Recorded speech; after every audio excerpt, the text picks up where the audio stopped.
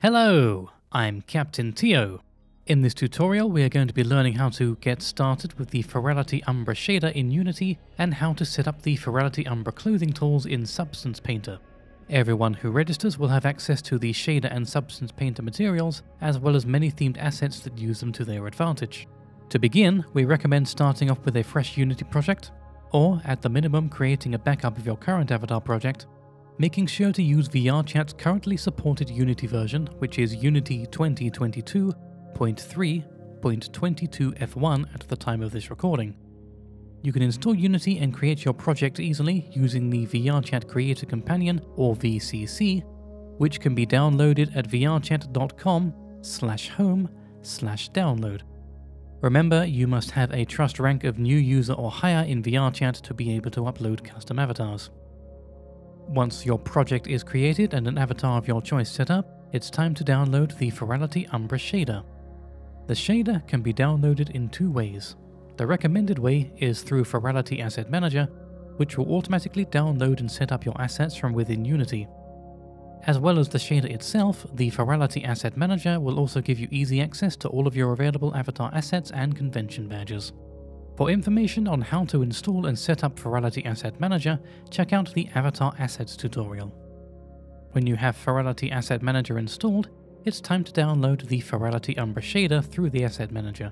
To do this, choose any available Furality Umbra asset to download and click on the Download button. The Furality Umbra shader will also be automatically downloaded and imported with your chosen asset.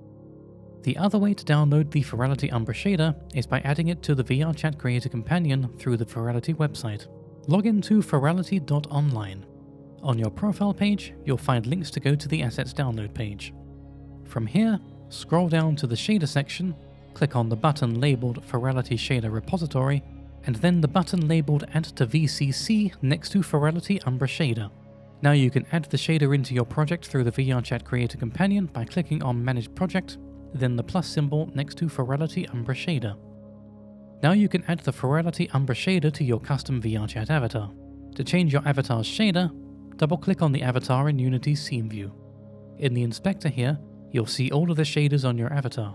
Click on the drop-down menu on any of these shaders, click on Furality, and then Umbra shader. Here, select Umbra shader opaque, or any of the other options here depending on your needs.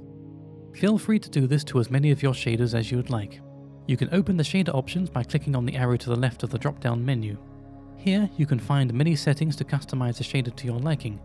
In particular, check out the Luma Glow settings found in the emissions drop-down, which allow your avatar's emissions to react uniquely to events happening in the Furality Umbra worlds, such as lighting up to the music in Club Fin. For more information on how to use and customize the Furality Umbra shader, you can find an in-depth guide on how to use it in the Assets page. On the Assets page, scroll down to the Shader section and click on the button labelled Documentation to be brought to the shader guide.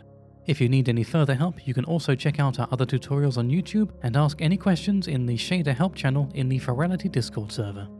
Now I'm going to move on into Substance Painter to show you how to add our new Furality Umbra materials. Make sure that you have the latest version of Substance Painter, which is currently version 10.0. You will be unable to import the Furality Umbra materials into versions of Substance Painter older than 9.12 due to changes in how new versions of Substance Painter use materials. First, you want to download the Furality Umbra Substance Painter materials from the Furality website. Scroll down to Clothing Tools and click on the button labelled Furality Umbra Clothing Tools to download the material files. Save the zip file and extract the files inside it wherever is convenient to you. From here, you can now import the customization tools. First, if you are starting a new Substance Painter project, find the folder called Startup Template. Inside this is an SPT file which is used to automatically set up the Furality Umbra Substance Painter materials in a new project. Simply drag the Startup Template folder to your Substance Painter Templates folder, found in Documents/Adobe/Adobe Substance 3D Painter /Assets/Templates.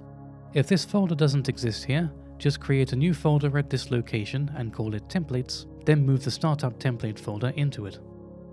Now, to create a new project using this template, select File, New, then click on the Template drop-down and select Furality Umbra Coat Shader. Now click on Select to add the model file that you want to work with and click on OK. Now your new project will be created and everything that you need will be set up for you. If instead your avatar came with an SPP file and you'd like to work with that, all that you need to do is open the SPP file as normal, but we will need to manually set up some settings after importing the materials. For now, however, we can import the Furality Umbra Substance Painter files including the materials and export template. To import the files to our project, click on File, Import Resources. In the window that opens, click on Add Resources. Navigate to the main folder that you extracted the zip file to. Select all of the materials in this folder, with names starting with Furality and ending with .spsm if you have file extensions visible. Then click on Open.